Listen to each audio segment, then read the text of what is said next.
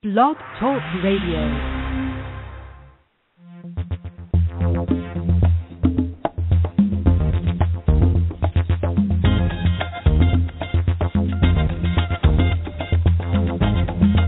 Hello and welcome, sunny, 9th day of April 2014, 8 a.m. Eastern, here at Blog Talk Radio. This is the Attitude of Gratitude show, which is live on Wednesday mornings at this time. Although I would like to add the caveat that on Wednesday, the 16th of April, there will not be an Attitude of Gratitude show, but at 10:30 Eastern, I'll be interviewing Simran Singh, and I hope you will tune in to listen to that. It's the Wisdom of Success program I'm going to be doing that day, and she's got a brand new book out called Your Journey to Enlightenment, and I really want everybody to tune in and hear that show. So we're placing all the emphasis on the wisdom of success that day. So anyway, normally you find us when you hear this music, opening up Attitude of Gratitude, like I said, 8 a.m. on Wednesdays here at Perspective Power on Blog Talk Radio. We also know this music comes from the award-winning composer David Martinka, who is absolutely amazing. And if you go to his website, redbellymusic.com, you're going to find just a slew of great music to purchase, free downloads. And if you go to his group, sunshadows.net, go to that website, you're going to find, again, wonderful music, and not only to purchase, but to download. You can also look at redbellymusic.com and see the great videos that David has produced. So lots of really wonderful reasons to visit David Martinka's website, and equally wonderful reasons to be with us today live on the show. There's a couple of interesting things that have happened in my life in the last 2 or 3 days. There's always interesting things, but I got to tell you, when you talk about owning your attitude of gratitude, I wasn't really sure that this is what I wanted to talk about today. In fact, up until yesterday, around noonish, this was not what my topic was going to be. And what changed around noon yesterday was I got a phone call from my brother. My brother Mitchell lives up in Harrison, Michigan, and he's a great guy. All my siblings are great siblings. They're all wonderful people. My sister Lorraine, my brother Mitchell, my sister of the heart, Kylie, who was actually here the day before with her kids and her mom, and we just had a grand time. And in fact, I get to see my sister Lorraine, because we live in the same house, more frequently than I get to see my brother, and I actually get to see Kylie more frequently than I get to see my brother. So nonetheless, these are all wonderful, exceedingly influential people in my life, and I'm grateful for that, and I say thank you to God for all of this wonderful energy in my life. So, my brother, getting back to the conversation I had with him on Tuesday, the day before yesterday. Yesterday, rather. Duh. I'll get my weeks and days straightened out here. One of the things he said to me is what sparked this. He said, what I've always admired about you, sis, is that you can live in the present moment, and that you do. And I thought, well, that's what I strive for. I mean, I was a bit taken aback because he's never said these words to me before, and I never thought much about it. And I realized that when he said that, I had been spending quite a bit of my time not living in the present moment, seriously. And I took that not only as the heartfelt compliment that he paid me, but as some inspiration here, like this little sign, this little floating, angel in front of my face saying, hey, Annette, guess what? Live in the present moment. You know how you always hear that phrase, don't kill the messenger? Well, we usually associate that phrase when we're hearing things we don't want to hear. And his compliment yesterday was definitely something heartwarming and joy-filled to hear. But what if you were someone who didn't think that those words about living in the present moment were anything to write home about, maybe, to embrace, to own, to keep with us? You might think, well, nobody asked you, and kind of blow that person off, thinking that it was the person that was the message and not the message that was the message. Now, did you get that? Did that make sense?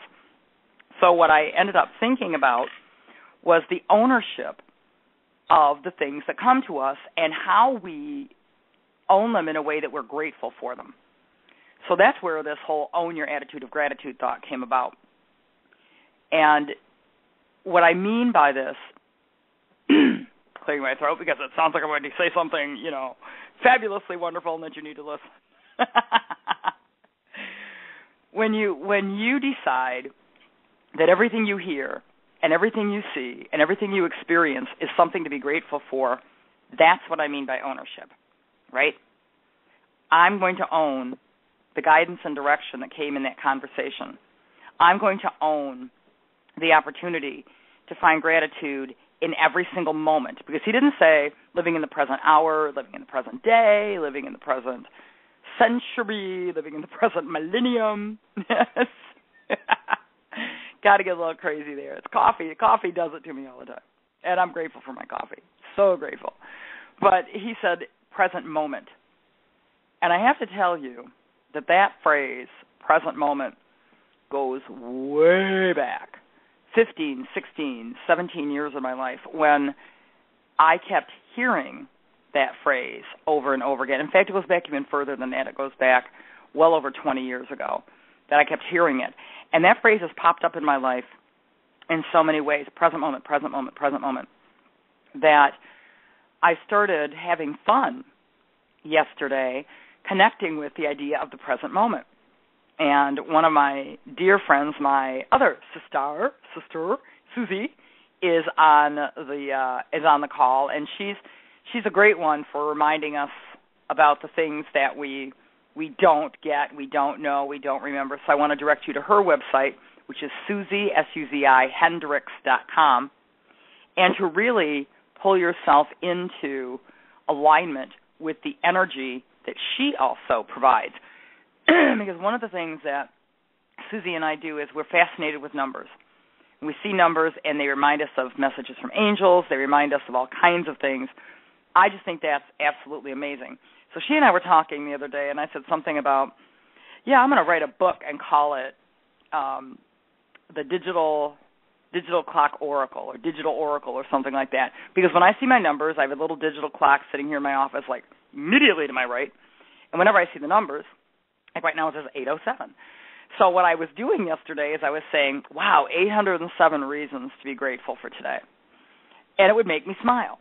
And then as I would glance and see another number, like the guest call-in number begins with area code 347, I'd go, 347 reasons to be happy right now.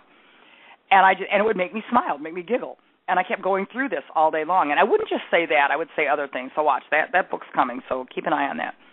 But the idea here is it was keeping me in the present moment. It was keeping me in the present moment because I was reacting to and embracing something I was seeing right then and there. Now, there's an old saying that I actually flung at somebody like it was, ice cream on a spoon, and it's don't borrow trouble. And I remember hearing that years and years ago, but I didn't remember why, and I didn't actually get it when I heard it, because I was a kid. It was one of those momisms and grandma-isms and auntie so-and-so-isms that you would hear, don't borrow trouble. And I used to wonder what that meant. Well, I dwelled on that phrase so frequently that I found out, because I actually lived it, because I would want to know what it meant so badly that the universe, all they heard me was embracing it so much, they said, well, let's show her. It's like, okay, I get it. Thank you. I get it. So the idea here is what you dwell on with purpose and passion, you are going to create. And if you're owning an attitude of gratitude, you are going to then create more things to be grateful for in your life. So not only do you know what it means to own your attitude of gratitude now, you also know why it's important, why it works, why it is so valuable in our lives. We always look for the value in things. Like, of course, there's value in money. We live in a society where what we trade for what we want is generally money. Now, we can trade services. If somebody is a gardener and you're a cook, well, guess what? There's a match made in heaven. The gardener can bring you the vegetables, and you can cook the vegetables, give them back to the gardener.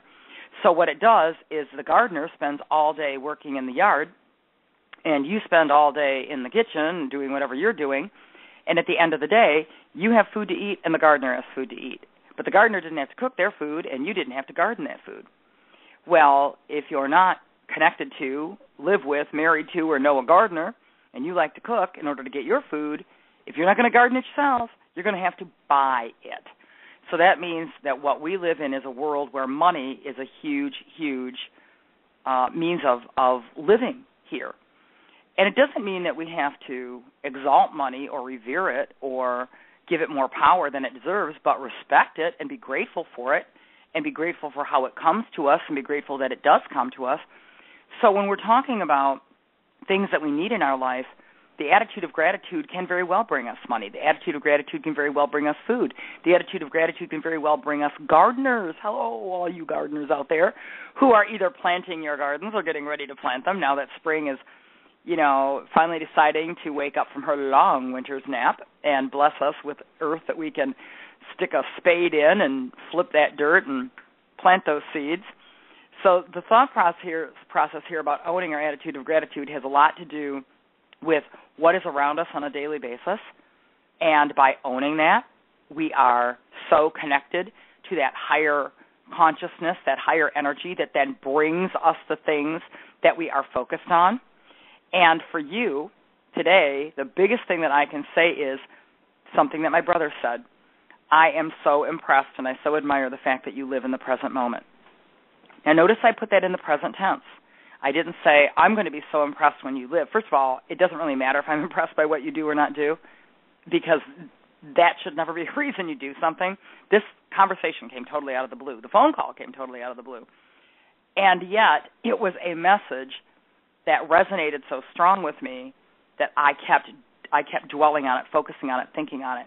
But not the fact that I may or may not have been living in the present moment, but just live in the present moment. I took the aspect of it, the part of it that worked. So what I would like to leave you with from the show today is whatever message you get, wherever you get it from, whoever you hear it from, it doesn't matter if it's somebody you know, somebody you don't know, if it's a message you think you don't need to hear, you do need to hear, dwell on that part of the message for which you can feel gratitude, for which you can embrace right there in that moment.